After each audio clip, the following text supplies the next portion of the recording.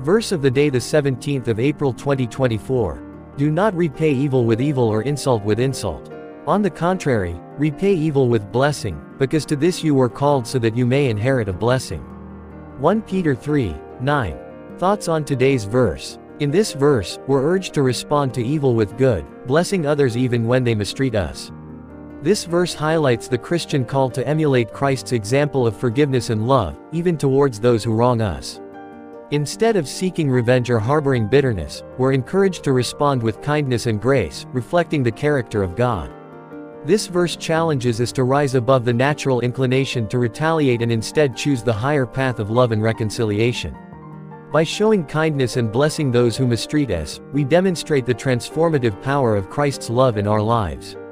It's a radical departure from the world's way of handling conflict, but it's the way of Christ, who calls us to love our enemies and pray for those who persecute us. Ultimately, this verse invites us to trust in God's sovereignty and justice, knowing that He sees and understands every situation.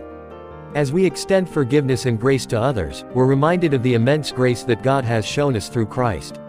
By following this principle, we participate in God's redemptive work, allowing His love to shine through us even in the face of adversity. Prayer for the day. Heavenly Father, today, I come before you, humbly seeking your guidance and strength as I strive to live out the teachings of your word.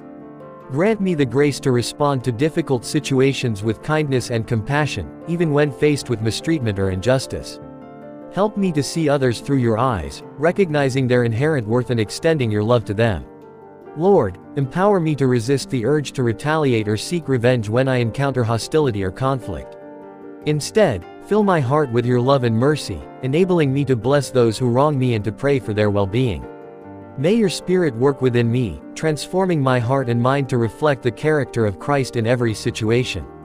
Father, as I endeavor to follow the example of your Son, Jesus Christ, grant me the strength to walk in His footsteps, forgiving others as He forgave and loving unconditionally as He loved.